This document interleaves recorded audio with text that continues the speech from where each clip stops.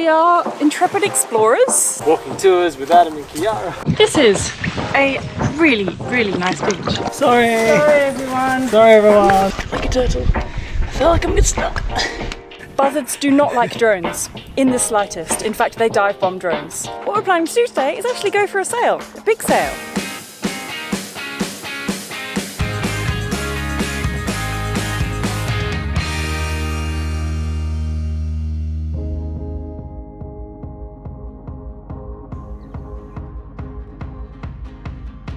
Number 2 experiment. There are demons in the trees. They sound horrific.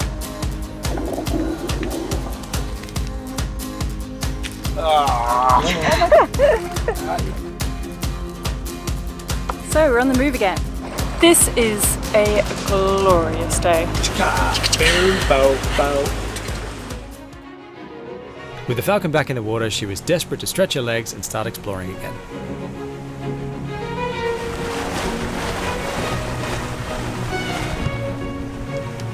Last week we had an incredible nature fix in the stunning Scotland Bay.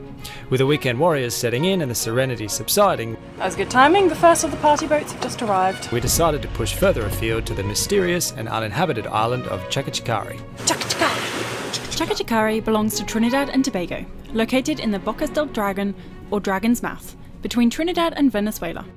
It's believed that Christopher Columbus, when anchored here in Monkey Harbour, named the island Port of Cats, mistaking the call of a howler monkey for wildcats. At various times in history, Chakachikari has served as a cotton plantation, a whaling station, and a leper colony. After the abolition of slavery in Trinidad, the country experienced a surge in leprosy cases when East Indian immigrants were recruited to Trinidad to address their new labour shortages. In response, the colonial government invited the Dominican Sisters of St. Catherine of Siena from France to establish leper colonies for treatment and care. By 1922, the disease has spread so widely that complete isolation from the mainland was deemed necessary, and Chakachikari was established as the location for the colony. The male and female residents of the colony were strictly separated and prohibited from having visitors or leaving the island. Despite the challenging circumstances, only 2 sisters contracted the disease throughout the colony service. Ultimately, 10 sisters were buried on the island, having dedicated their lives to the service of the sick. Eventually, medical advancements for leprosy treatment and fewer Dominican sisters led to the abandonment of the island after 1984, when the last patient on the island had passed. These days, it is completely uninhabited, with only a lighthouse still in service. Alright, we've arrived here in Chakachikari, and we are going to go for a bit of a lighthouse walk. We've looked at it on the map and we think that maybe we've sketched the right way, but there's not like a, oh, point here for, like, go here to go on this walk. At least not that we can see. So we've kind of looked at the map and kind of gone, this could be the way. Anyway, it's early in the morning and we're going to head up there and see what we can see from this big lighthouse.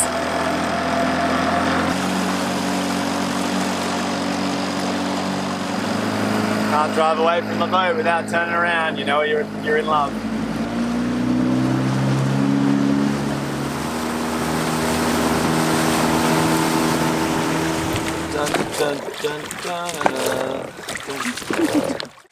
So this is the little bay that we came to with some friends, and Adam seems to think that, Adam is convinced that there is a path from here.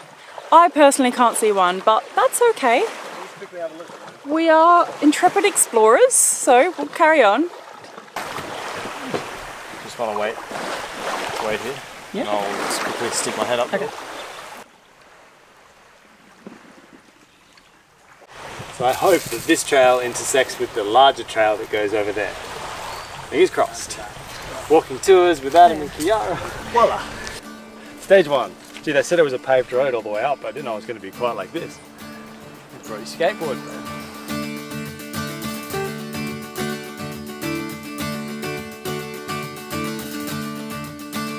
Spotted some cotton trees. This is how cotton warbirds are made. We've almost made it, we can see it in the distance.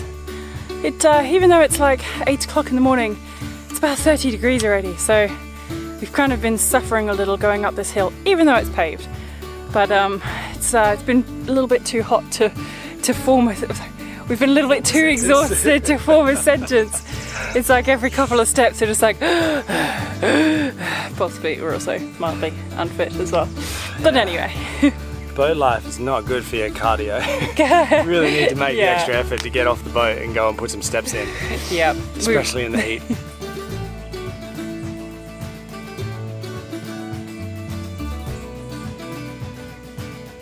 They really are ugly birds. It's like a turkey. When you see them up high, they have like the same profile as like a hawk or something, but they've just got this horrible turkey head. It's a buzzard, I'm pretty sure. You just want me to go first, don't you? To scare them all away, so that they'll attack me first. I mean, that would be hilarious.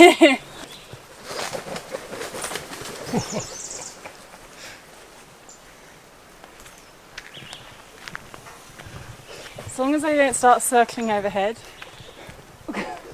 then it might be okay. Oh, there's so many of them. Wow. Please don't poop on me. Oh no. Wow. Sorry. Sorry. Sorry everyone. Sorry everyone. I mean, you can stay there, it's okay. This is creepy. Yeah. Really, really creepy. Wow, how steep are these steps? I don't want to come back down there.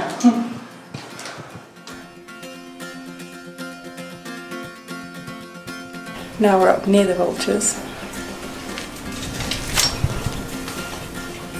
Who's looking down on who now?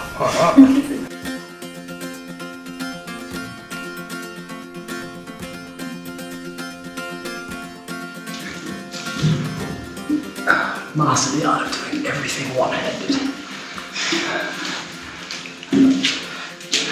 Essential walking skill. Oh wow. Can you get out of the big glass box? Nope. I don't know if myself and my backpack will fit. Like a turtle. I feel like I'm getting stuck. First thing, no gate.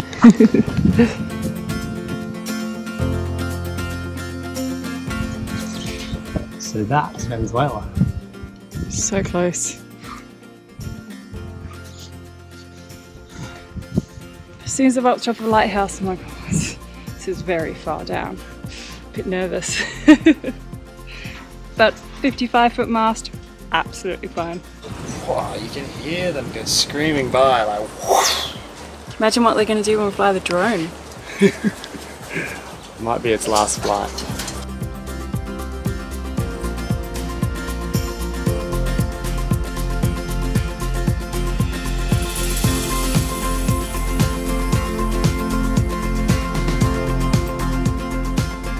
Okay, well, lesson learnt.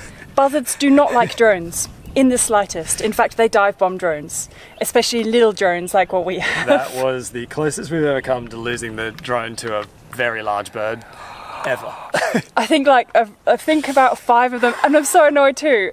Not Adam's fault, but like about 3-4 of them dive bombed it first of all, and then we were like, okay, get the drone back in, and Adam's like, oh, I didn't record any of that. Yet. I was so caught up with like, are they going to do it? Getting back to us to get it out of the air quickly that I forgot to push record anyway. So then we released it obviously again. We had to do it again.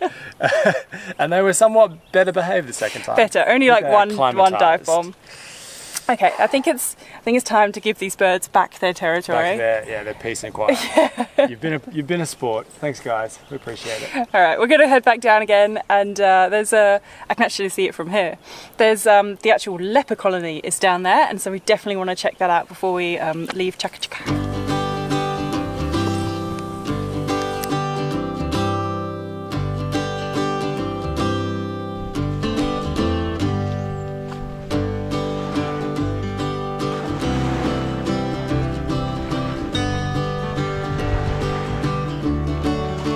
This is a really, really nice beach.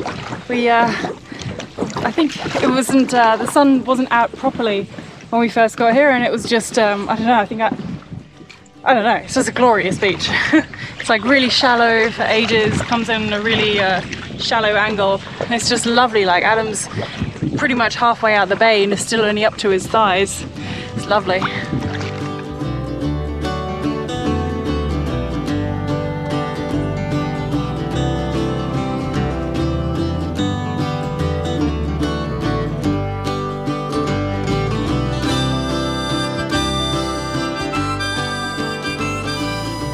Don't do it on that one.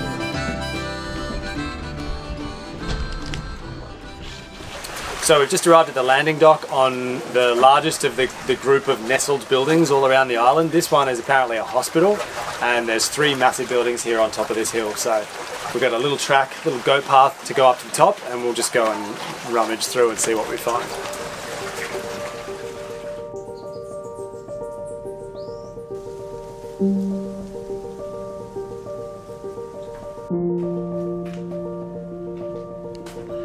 Look at this view. Look at that wonderful boat.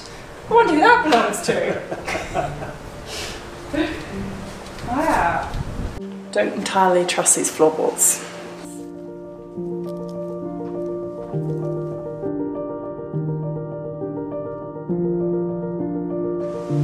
This is where all the buzzards are going to be. Yeah. Made any friends with the buzzards yet?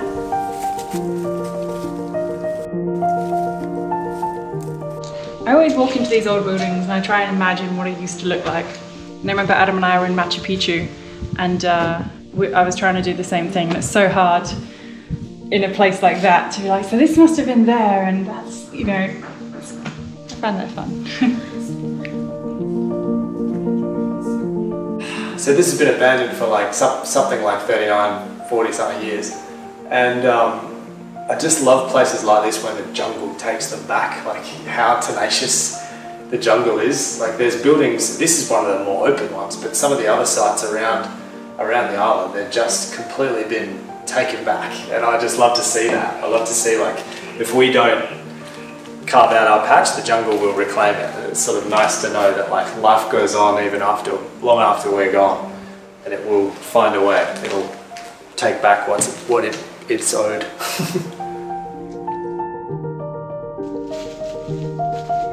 Every now and again you'll startle a buzzard and you'll just hear like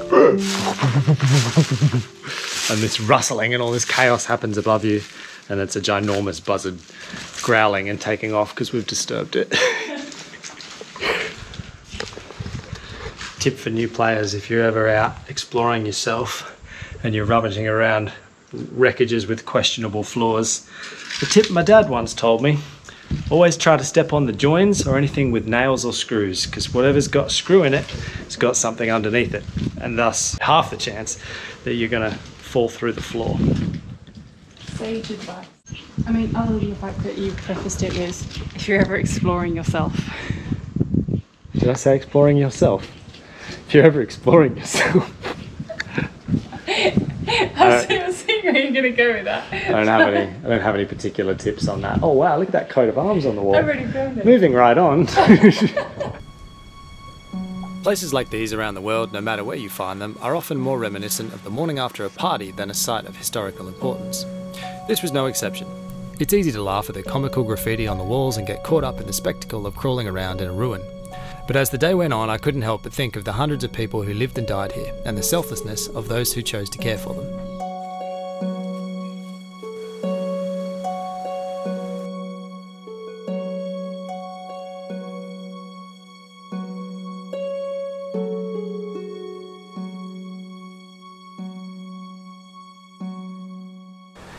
So that was the Chakachakari leper colony. Well, leper colony? I think it was, yeah, it was Hospital. a colony which had it's been long since abandoned, and it's still in pretty good shape really. You can see that the locals come here and use it as sort of a party shack. But to be fair, there's so many buildings scattered around the island that you could explore for a week and only just find all of them probably. It would take you a full week to scurry through all of them. Yeah, you search in the trees and you're like, oh, there's another building one there. Yeah. And another stairwell off to nowhere. It's just so bizarre to think that this, like, only 35, 40 years ago was like had people living on this island, and now all the houses are just empty, nothing's here, everything's been abandoned. It feels like such a shame, you know, that they had such an infrastructure and they've all just gone. It's weird, it's sort bizarre. of glad it didn't become like a 5-star resort though. That's very true. Yeah, it could just as have easily gone the other way, and there'd be condominiums lining the walls and fancy pants bars and restaurants and things. Yeah. I'm sure one day progress will catch up with us all. But it's a nice piece of history right now. For now, yeah, it's an awesome piece of history and a great place to hide away from the hustle and bustle of Trinidad. Yeah. After a massive day of exploring the island, it was time for us to start planning our departure, which meant heading back to the land of the living to restock, refill, check out, and put to sea.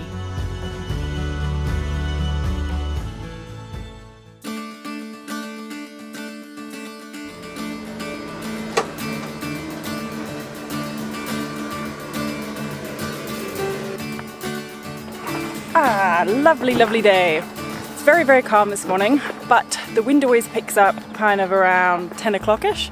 So what we're planning to do today is actually go for a sail, a big sail. We're going to go all the way up to Antigua.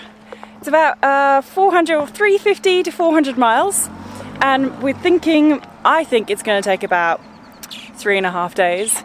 Adam is very optimistic and he's like, well, we're doing 6 knots, it's going to be like 2.5 days. We'll see who's right.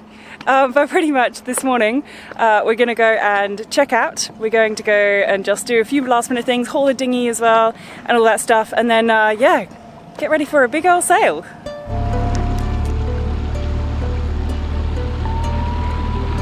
I wish all anchorages were as flat as it is right now. And as soon as you want to go sailing and you just turn around the corner and it's like a brilliant 18 knots. That'd be wonderful. First coffees in the morning too. We're obviously up very early if we're having coffee on the run.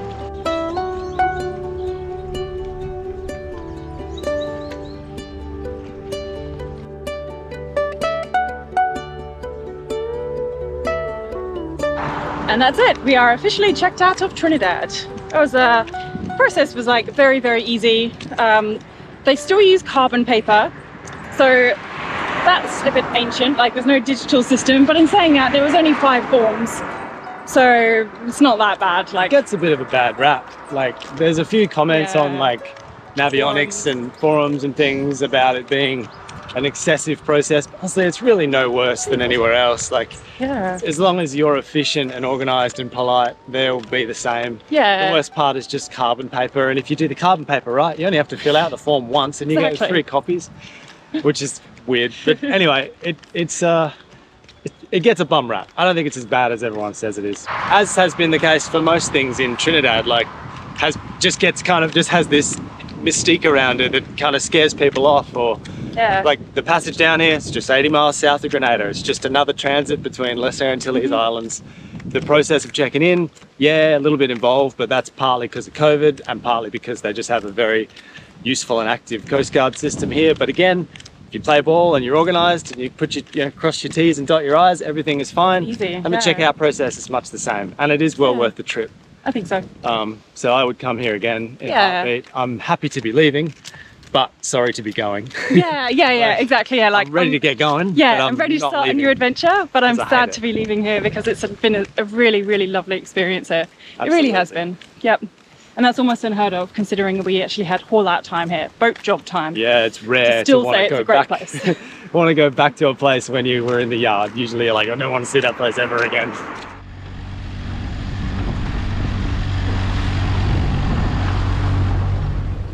Join us next week as we set off on the 380 nautical mile journey north to Antigua, non-stop. Adam is very optimistic and he's like, well, we're doing 6 knots, it's going to be like 2.5 days. We'll see who's right. And find out once and for all who was right. 3 days or 2.5. Let us know in the comment section below what you think.